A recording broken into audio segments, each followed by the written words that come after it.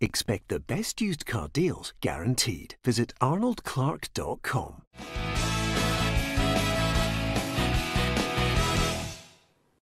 Welcome to Peter and Roughie's football show, sponsored by Arnold Clark. I'm Peter Martin. It is Wednesday, and in the studio with me tonight, Alan Rough and Tam McManus, back with us after all those holidays that he's had during the season, which is not really all that good. Only Roughie and Tam, ex-Hibbies, decide to take holidays during the season. Anyway, they're back to work, and here's what we're going to talk about.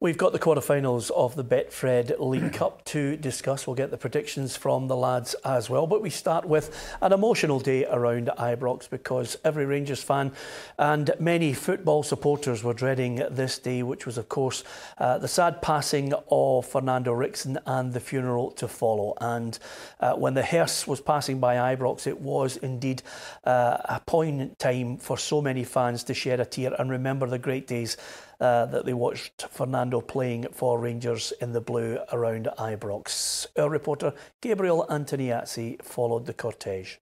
An icon of Ibrox. Today, former Rangers captain Fernando Ricksen passed the place he used to call home one last time.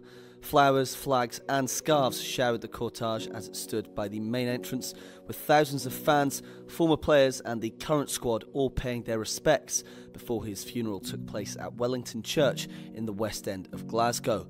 Since his passing a week ago, thousands of tributes have been left around the stadium gates, with all corners of Scottish football uniting in paying their respects to the former Netherlands international. Outside Ibrox here today, you could really gauge exactly what Fernando Ricksen meant to people and how truly popular he was. Now, people loved him for not only what he did on the field as a leader for Rangers, but also for what he did off the field as well. I've come to pay my respects to Fernando, who was a good ambassador for Rangers. Just sad watching it. You know, he's got a good turnout. Yeah. And we'll win a night for him. It was very sad to see him in that state, but he's been a warrior and an ambassador for Rangers Football Club. Fernando Ricksen will clearly always be in the hearts of people here, as his heroic and brave approach to life, both on the pitch as well as away from it, will never ever be forgotten. I think it was heartening, Roughie, to see so many people from right across the football community all coming together, fans, managers, players, just paying tribute to Fernando Ricksen because of the battle as well off the field with motor neuron disease. And I think, you know, if there's any lesson to be learned from it, is football's just a game. There's nothing more important than life. No, football fans are great at these times of need for families. They get right behind the club and the player. It was reminiscence of the Davy Cooper funeral. I was at that, and the fans were there, and their numbers as well. You know, it just goes to show you there is a human link here. You know, they idolise these players from afar, but when anything like this happens, they get right behind them. Yeah, and maybe, you know, Celtic boss Neil Lennon attended the Ricksen funeral and, of course, paid a really nice tribute to him over the last 24 hours as well, Tam. It's at times like these you just wish people, the penny would drop and that, you know, yes, by all means have rivalry, but the abuse, surely people would start to see the penny would drop that, you know, it's just a game of football. Yeah, it is. It's sad that it takes tragedies on both sides for the teams to come together and show a bit of common sense and a bit of human decency. You know, same with Billy McNeil when he passed away, Sandy Jardine, guys like that, you know, real proper legends at Celtic and Rangers. You know, and they all come together and they pay tribute because, as you said, it's only a game of football. You know, and people need to realise that these people have got lives outside football, families. And for Fernando's family, you know, it's devastating. You know, over the last 5 or 6 years, he's fought like a lion. You know, he try and find a cure, he try and get better, but it was a battle. Unfortunately, he could never win. And I'm just really sorry for his family, his wife, his kid, that he's died at such a young age. It's a tragedy. I played against Fernando many times when I was at Hibs. and I shared a couple of nights out with him when I was in Glasgow as well. Great character, you know, and very good football player. And he'd big balls as well. You know, you look at, you know, his debut, I think, for Rangers in the Old Firm game, Bobby Petr, you know, tore him apart, he get hooked. And you can just imagine now the social media days, the outpouring of, you know, get him, he's not good enough for Rangers. Yeah. And a lot of people were questioning him. And you know what, he fought back, he ended up captaining the club, you know, winning Player of the Year along with John Hartson and getting in the Holland international squad. So he showed that he had a big heart as a player as well as a person. Yeah, absolutely well said, Tam. And of course, Fernando loved his football. We love our football on this programme. And here's what we're going to be talking about as far as the League Cup's concerned, because the match is not too far away from kicking off. Here's what we've got to look forward to. Livingston against Rangers, Hearts against Aberdeen, Kilmarnock against Hibernian, and Celtic against Partick Thistle. You know, a lot's been made of this could be a troublesome night for Rangers because of that surface, but Gary McAllister's having none of it. That's why we've got to be on our toes. It's a difficult opponent. You know, we only played them recently. You know, they're organised, they're competitive, they'll be physical. You know, and they get results. You know, so we've got to be on our toes. I don't want to be going on about the surface. You know, it's the same for everybody. But they're obviously, you know, they're used to it, and they have got some good results at home. They're a wee bit unlucky at the weekend. You know, watching the highlights of that game. So it's going to be a tough game.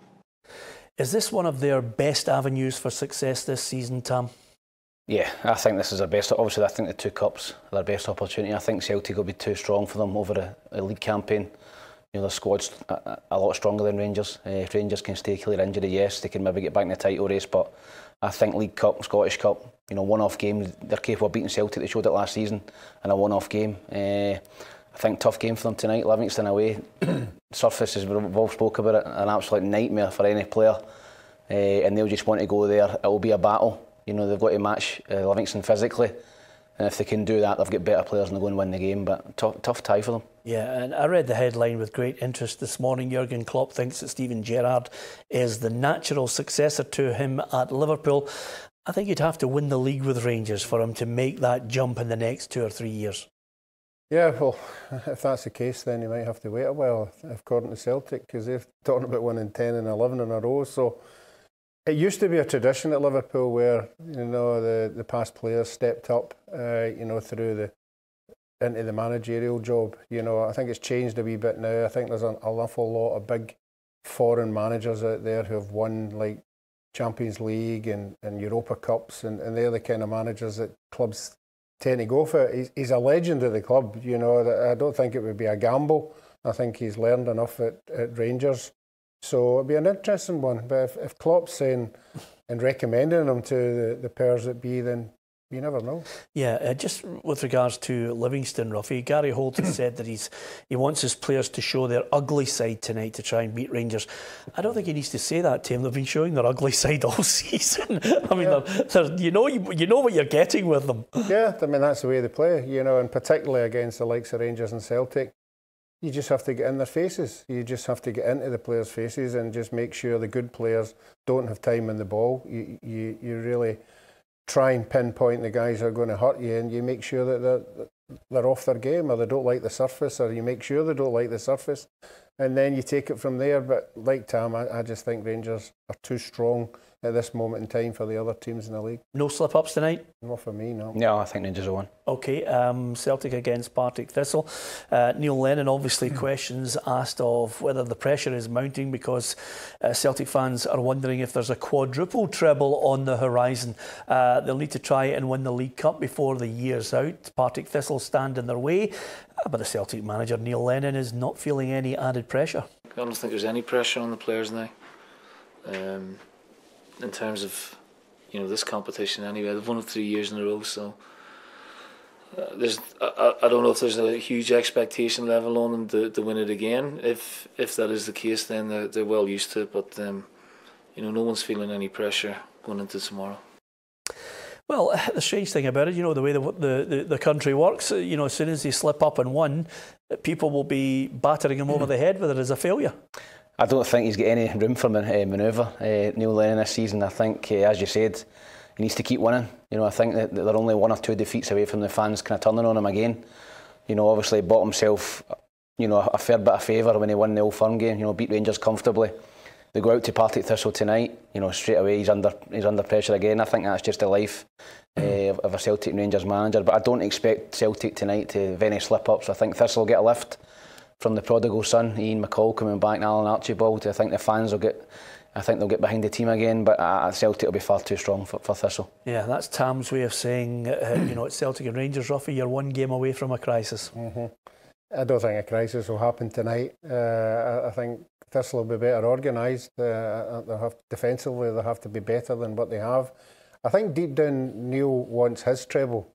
You know, I think, I know he's saying it's not a big deal, but I think deep down he'll want to be remembered for a manager that got his own treble, and I think that will be the drive for him to prove to a lot of supporters who did doubt him earlier on that he is the man in the job. So I think there will be a will for him to win these games. Yeah, obviously the big story around Partick Thistle, Roughie, as well as the new manager going in, he'll obviously try and get them organised tonight until he gets his feet right under the table. But I wonder, when he walks along the corridor, who will be sitting in the chairman's chair or the owner's chair at Partick Thistle, because Colin Weir has suddenly come back in, and he wants to make sure that he has the control that can then pass on to the Partick Thistle fans in the future. Obviously, you've got David Beattie in there with his own consortium.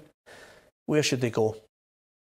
Me personally, you know, you've got to have somebody, Partick Thistle at heart, you know, running the club. David Beattie will say that the people who are there have that in mind. I don't doubt that for a minute, but if they're going to sell to a consortium who have not got Partick Thistle at heart, I don't think it's the right move. You know, Colin Weir has already proved that he's prepared to put lots of money into the club, training ground, academy, the women's football, everything. So if you're a supporter, I think he would be the guy you would want to back in this one long term. These consortiums tend to come in and hang about for 2 or 3 years, and then if they get fed up, they move on, and then you don't know who you're going to get moved on to. So I think the majority of supporters will hope that there's a plan there that they can buy into. You can only look at the evidence, Tam, and quite simply Colin Weir has continually put his money where his mouth is as far as Partick Thistle are concerned. They will be the only club that I know in the history who turned down a man who's not only put money in, had an academy in place for them, but they've turned down someone who has, you know, the interest of £161 million in a lottery win. Yeah, I think it was a dream come true for Partick Thistle when he won the lottery, to be honest with you. He's a Thistle supporter, and as Roughie's saying, he's ploughed in a lot of money. You know, they've got a great youth set up at Partick Thistle, you know, and he's been a big factor in that. And I agree with Roughie. I think you should go with the fans. You know, you get that kind of backing with Colin Weir, you know, the money behind them, you know, that security. You know, you might have a consortium coming in for 2 or 3 years, maybe make a few quid and then sell it on again. And who, as Roughie was saying, who they sell it on to. So I would agree. I would go with Colin Weir and I'd go with supporters, because they, after all, they've got the club at heart. They you know, they care about the club. You know, they care how well they do. They're not just in it to make money. And so I think they should go. I don't think they should turn down Colin Weir. Yeah, okay. Not too many people in this studio disagreeing with you on that, Tam. Of course, coming up, we'll look at the other 2 quarter-final ties as well and discuss other managers under pressure. It seems to be the sacking season, or certainly calling for the sack of so many in sports. We will talk about Tam's new hairstyle, but probably give him more pelters for suggesting there was going to be 41 goals scored last weekend in the Premiership. It didn't quite materialise. Here's a look at the quiz.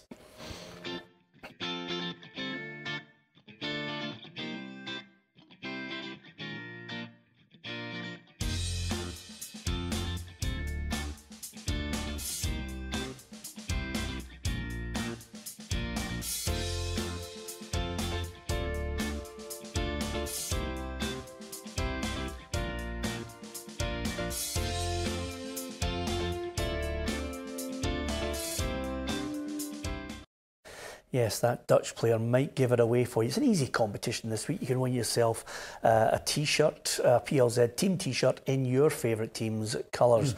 Of course, that Dutch player scoring a wonder goal. Nothing like Tam's wonder goal for Hibs against Rangers at Ibrox, which was an absolute peach of a volley as well. I was Saturday just waiting for the goals to fly in, Tam. They didn't fly in, so where are they going to fly in tonight? At Tynecastle. Suddenly, Craig Levein says, listen, I didn't want to over-celebrate the Derby win because, you know, he knows that, again, he's one game away from people calling for his head, but he's got Aberdeen tonight. I'll tell you, if they could defeat Aberdeen at Tynecastle tonight, suddenly the whole thing flips on its head. He's in a semi-finals. Suddenly my Levinho last till Christmas prediction is looking good. Yeah. Remember, your Levinho last till Christmas was based on the fact if he lost at the weekend, I said he wouldn't last till Christmas. But it's a brilliant way you're twisting it to make it as if you're some kind of prophet. But what about tonight? And do you think, just on that point, you were obviously watching the Derby, I thought they were the better side. I thought he deserved his moment in the sun. He did that. You know, I think Hearts probably over a piece just about edged it. Obviously, the goal they get is a little bit fortunate for their point of view and unlucky for Hibs. But I just thought Hibs were poor on the day. I mean, I don't know. I think you should play the boy Doige. I think you should play two up front. You know, tactically, you know, I thought Hearts. You know, I thought he outcoached him. I think Levine outcoached him. He made this, good substitutions. And they deserved the win, but big game tonight. You know, they beat Aberdeen tonight. All of a sudden, the garden's pretty rosy in Tynecastle again. They're at Hampden, you know, and they've just beat their biggest rivals. So Craig's under no illusions. He knows he has to keep winning games because you know, they're just about, you know, 1 game away, 2 games away for turning on them again. But you know, hopefully that may start for Hearts to go and kick on at the table. Isn't it amazing, Roughie? But nobody's really talking about Aberdeen now. Derek McInnes has got what I think is an incredible amount of pressure because the Dons fans think they should be in finals. They think they should be battering it out for second place in the league. That's an expectation level up there. It's incredible. Yeah, and particularly the start, obviously, in the league. You know, they're not really pressing Rangers and Celtic just now. They're not threatening to take a second place. So the onus then goes on to the Cups. And rightly, as you said there, they expect to get to finals. And if he wasn't to get this one tonight, I'm not talking about sacking or anything like that, but there'll be a lot of displeasure in Aberdeen, obviously, with everything that's going on up there. They'll be really disappointed. Derek just took the win at the weekend and got out of there. You know, there's no way did they deserve to get anything out of that game, but they got it. They're not playing well. I don't think they're going to Tannadice in good form, but for me, that's a toss of the coin, that game. I think it's an on-the-night game, and what players have got, you know, the bottle to stand up and be counted. Yeah. Don't forget, if any Aberdeen players are on the bus now, make sure the driver doesn't take you to Tannadice, or it could be a heavy defeat at Tynecastle for you this evening. Tom, there's one. Honestly, Tom, it's a bad day for Tom. There's one every day. I'm worried about. There's one every day. That's what happens when you get near 70. You just start going. I'm definitely going for a Hearts win. Yeah, are you? It wasn't as bad as the Lambert effect for Chelsea. Yeah, absolutely. Earlier on. So, nevertheless, he's going for the Jambos. Are you? No, I think Aberdeen will win. I fancy Aberdeen. I think they'll go down there. Big support travel down there, and I think Aberdeen will get the victory. Yeah. What about your old side, Hibs at Kilmarnock? Now suddenly it was one of those crazy moments. He loses a derby. People start thinking, let's look towards him. We called it last week the El Sakiko derby, and suddenly Paul Heckingbottom is under pressure. He's had the vote of confidence as well. The dreaded vote of confidence. I think, Paul, you need to win tonight. I think with Celtic on the horizon at the weekend, I think if they don't go down to Rugby Park tonight and get through, I think he'll be out of job. To be honest with you, I think he'll go. Before Celtic? I think he'll go before Celtic. I think he's got to win that game tonight. Me personally, you know, I'd probably give him Celtic and Aberdeen, but I think the Hibs supporters now are just, you know, they want him out, you know, and to a man, you know, it's not just a small percentage, it's, I'd say 90-95% supporters had enough of him, want him out the door, want somebody else in. I think just getting to Hampden would take a little bit of pressure off him. I think the season is, you know, if they get beat tonight, it's, you know, the Scottish Cup obviously to come, but out the League Cup as well. Nah, I think he'll have to go. Yeah. Do you see them winning? Bizarrely, I do. Yeah. I think he'll go 3 at the back tonight. I think they'll go 2 up front. I think Doige has got to play. I think that's been a noose round his neck. You know, he's signed 7 or 8 boys and he's got them all on the bench. You know, if you're a manager and you're bringing new players in, you're playing them. You know, you brought them in. They've got a loyalty to you as well. Yeah. You know, you play them, and for him to not to play them, you know, is a bit damning on the recruitment policy at Hibs. You know, him bringing players in. So I think he'll play the guys he signed. He'll bring them in tonight in a big game. And then hopefully he can do the business for them, and I think Hibs might win it. Roughie?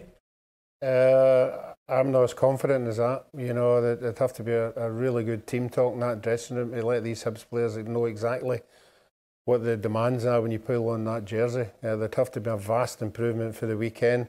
I think, again, this is a toss-up of the coin. But I'm like Tam. I'm going to go towards Hibs to get this. OK, I'm going Celtic, Rangers, Kilmarnock and Hearts. Tam, give us your 4. Aberdeen, Hibs, Rangers, Celtic. I'm going to go Celtic, Rangers, Hearts and Hibs.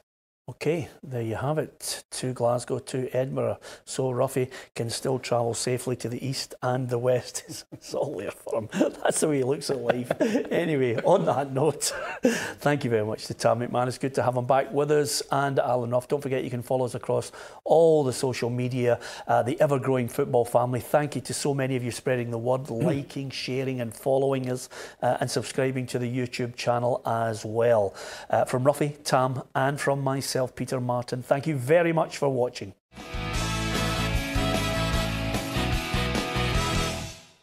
Expect the best used car deals guaranteed. Visit arnoldclark.com.